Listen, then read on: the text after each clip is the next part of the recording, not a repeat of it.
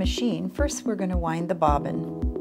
And to wind the bobbin, we need to retrieve the bobbin. You can slide off your removable storage compartment and open the latched cover. Put your finger on this small latch on your bobbin holder, pull it forward, and tilt it to retrieve the bobbin. Your machine uses class 15 transparent bobbins, so when you want to purchase additional bobbins for your machine, make sure they're Singer class 15 transparent bobbins.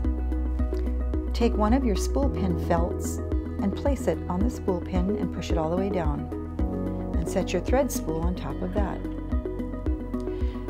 We're going to wind the bobbin first, so we're going to follow the dashed threading path indicated on the top of your machine with diagrams. So bring it first into this guide, following this dashed line, and then this one shows me to bring it around the bobbin winding tension disc like so, and we want to pull the thread to make sure it's snug under the disc. Continue pulling it over to the right, place it from the center out through one of the holes on your bobbin, like so, and then set it onto the bobbin winding spindle and push it down, all the way down as far as it will go, and then push the bobbin and its spindle to the right. Continue holding the thread in your right hand as you step on the foot control to begin winding.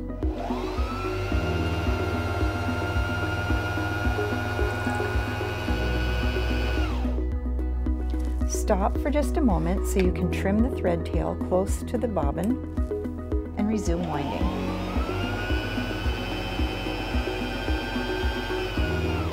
You can stop any time when you have as much thread as you want on your bobbin, or you can continue winding until it's full. It will stop automatically when it's full.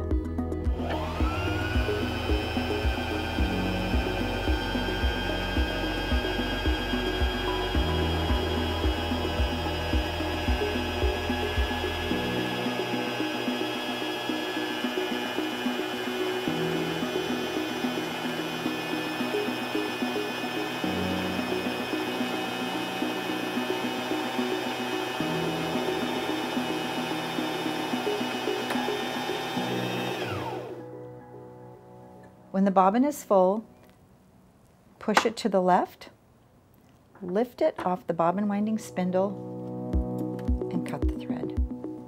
We're ready to place it in the bobbin holder. Next, place the bobbin in the bobbin holder.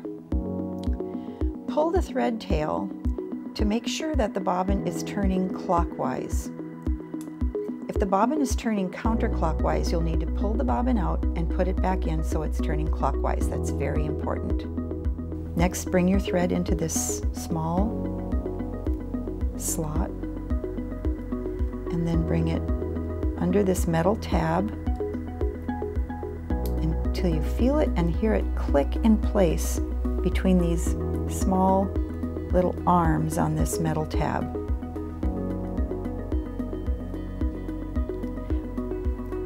Hold the latch, and with this finger pointing straight up,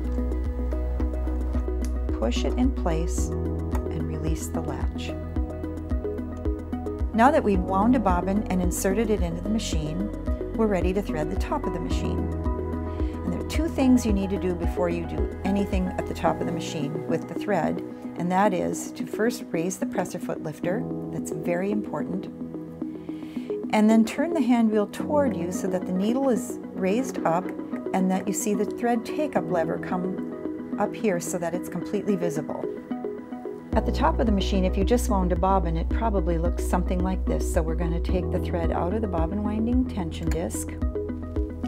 So it's just coming off the spool into this first thread guide. Now, lightly hold the thread with your right hand as you hold the end in your left hand and bring it around this thread guide here, like this, just like it shows on the diagram. And then bring it down, around the U-turn,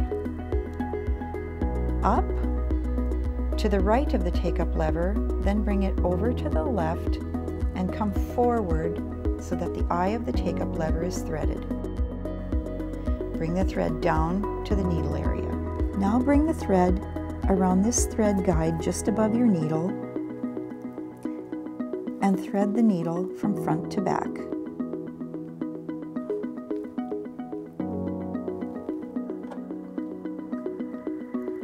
Continue holding the thread in your left hand and pull it lightly as you turn the hand wheel toward you to bring the needle down and up again. And as you pull the thread to the left, you'll see a loop come up. This is your bobbin thread. You want to bring the bobbin thread all the way up through the hole on the needle plate and then place both threads underneath the presser foot to the back. Close the cover and you're ready to start sewing. Now that we've threaded the machine, we're going to test the stitch to make sure we've threaded correctly. With both threads under the presser foot and out to the back, and our machine set for straight stitch, place the fabric underneath the presser foot, lower the presser foot lifter, and step on the foot control to begin stitching.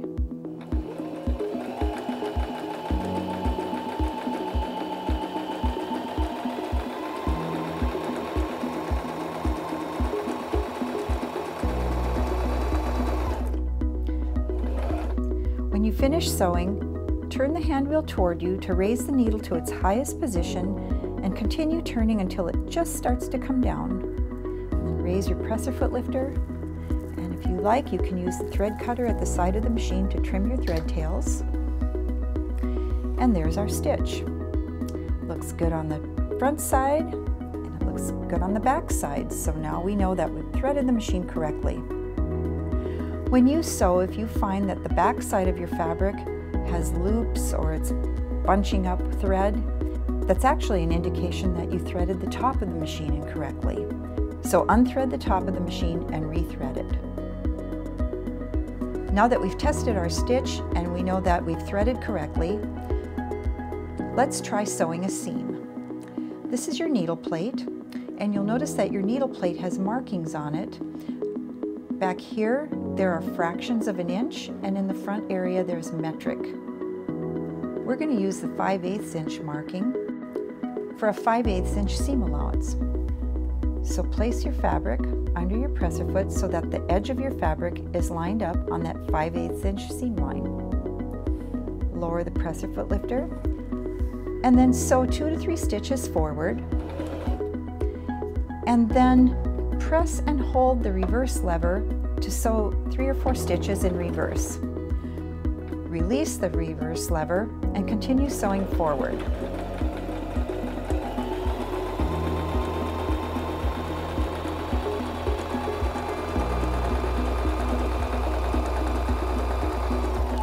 When you come to the end of your fabric, press and hold the reverse lever and sew 3 or 4 stitches in reverse. Release the reverse lever and sew forward again to the end of the fabric. Turn the hand wheel so the needle is all the way up into its highest position and just begins to come down. And raise the presser foot lifter and trim your threads on your thread cutter. By sewing reverse stitches at the beginning and end of our seam, this locks our seam so that the stitches don't unravel as we continue working on our project.